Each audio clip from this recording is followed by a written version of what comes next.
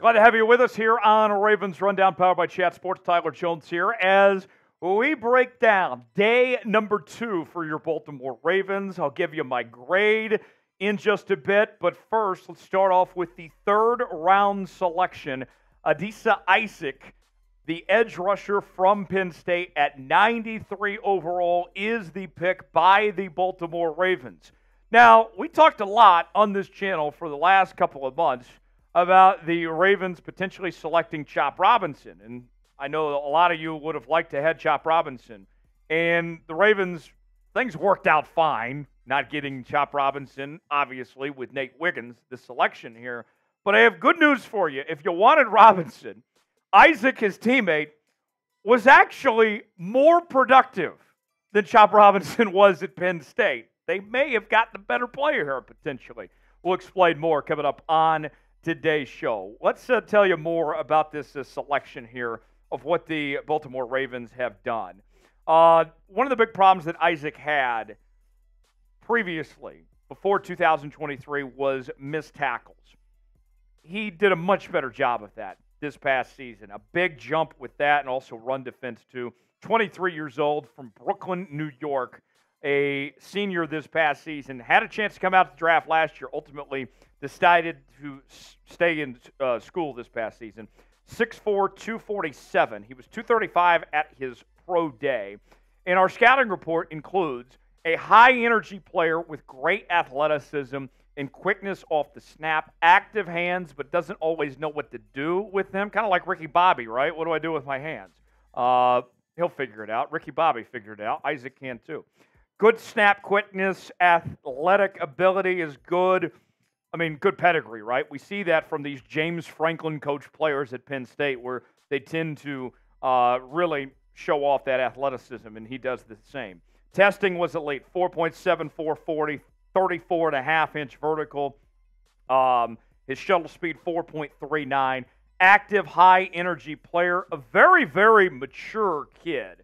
They're at 23 years old, and a lot of effort as well.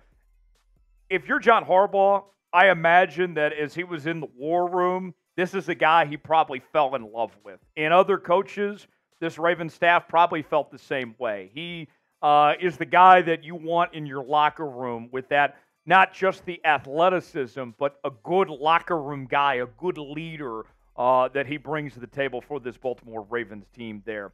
A first-team All-Big Ten selection this past year, was third-team All-Big Ten in 2022. We mentioned his numbers being more productive than Chop Robinson. 37 tackles, 7.5 sacks this past season, 33 pressures, and 1 forced fumble. A very good year for Issac there out of Penn State. Quality pick, and we've talked a lot throughout this draft of not only looking for best available, but taking care of needs at the same time, trying to balance out the two, right? There was a glaring hole when Jadeveon Clowney left town. What were the Ravens going to do? Was this team going to try to go get another veteran pass rusher for cheap? Instead, they invest. They go young with this. And I like this move to go young with Issac at this spot rather than recycling veterans like the Ravens have done over the last couple of years. They make an investment for a guy that they should call upon for many years to come.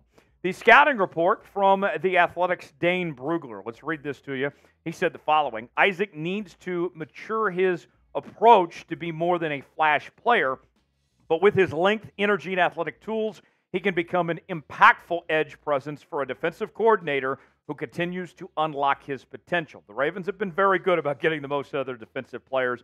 Brugler had about a second or third round grade, number 65 overall, so incredible value for Baltimore to get him towards the end of the third round at 93. So I like this pick for the Baltimore Ravens. This seems to be a solid pick, and so far, the Ravens doing a very good job through their first 3 picks 2 days into this year's draft. I like what we've seen so far at this point. I'll get to my grade here in just a bit, but before we do any of that, folks, want to make sure y'all are subscribed to the channel, as we're not slowing down. Day 3 tomorrow, we're going to break down every single pick here on the channel, and our coverage doesn't stop there here on Ravens Rundown. We're going to continue things throughout the offseason as well. as we talk OTAs and rookie mini camps and get you all set for training camp. It'll be here before we know it. Join the family now. Help us reach our next goal of 16.5K subscribers for the latest happenings on your favorite team all off-season long. YouTube.com/RavensTV.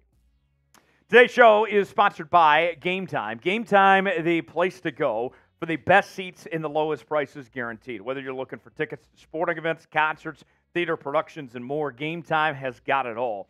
And the thing with Game Time, what's so cool, is the prices drop as the event gets closer. So if you decide on a whim, I want to go to the Orioles game tonight, you can do so and save a big chunk of change with Game Time when you do so. Pick the event you want to go to, then you pick the seat, see if you like the seat or not. Might stumble upon a flash deal. And then from there, you're checking out on Game Time with all major credit card providers, as well as Apple Pay, Google Pay, Venmo, and more. And we're offering you $20 off your first purchase when you use the promo code ChatSports at checkout. Download Game Time today. Terms and conditions do apply. $20 off at checkout when you use the promo code ChatSports. The link is in the comments and the description of today's video. All right, so we told you about Issac, the third-round pick at 93rd overall, the third pick by the Ravens so far to this point, as they began things with Nate Wiggins, the corner out of Clemson, at the end of the first round. And then in the second round, they go Roger Rosengarten, the offensive tackle from the University of Washington. And now you get Issac here with this pick. So far, this has been a very good draft for the Baltimore Ravens. And a lot of you have said, you know, when it comes to this offseason, there's a lot of confidence when it comes to Eric DeCosta. Let EDC cook is what I see the flock posting on social media, on X and on Facebook and all that. And EDC, to his credit, he's cooking. Look, this was, we're going to be honest, a tough assignment for the Baltimore Ravens to try to regroup and get this team in position with all that they lost in free agency, right? And remember, they didn't have a ton of cap space to work with either to go sign free agents. They've had to invest young. And so far, what I've seen through the first 2 days, I think we're looking at two starters in Nate Wiggins and Rosengarten, guys that can start day one for this team.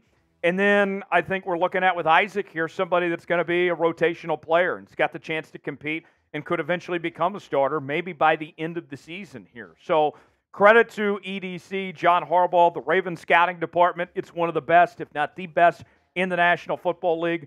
They're doing their homework. They're getting the job done. And tonight, although there wasn't any trades made, the Ravens stayed where they were at with both picks.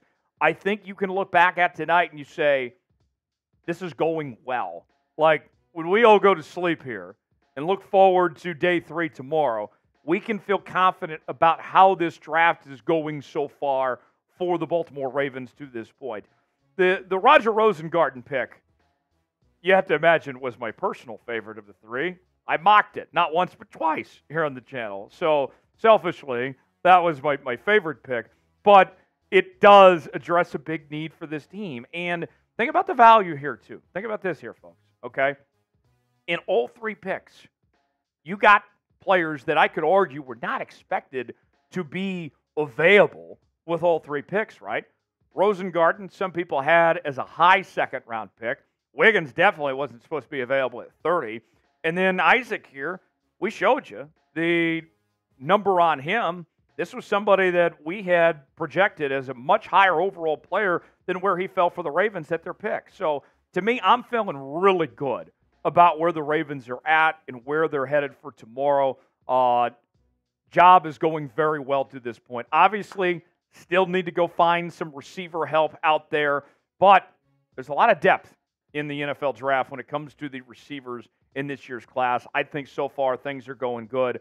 I want you guys to grade it for me. Give me your grade. What do you think of what the Ravens have done? My grade, I got to go with an A for the second straight day. And believe me, I am not an easy grader, okay? But I got to go with an A myself. Give me your grade in the comments section, A, B, C, D, or F.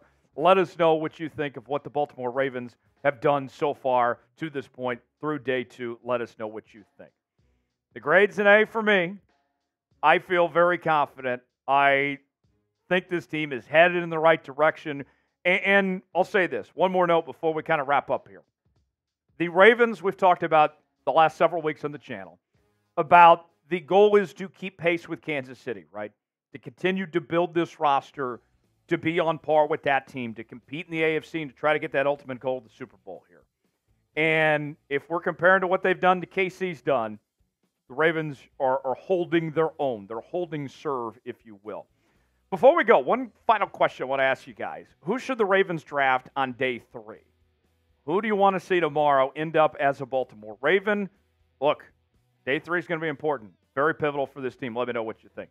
Subscribe now to Ravens Rundown as we continue with more Ravens coverage throughout the rest of the weekend. We're certainly not slowing down. Subscribe now. We'll see you later on here on Ravens Rundown.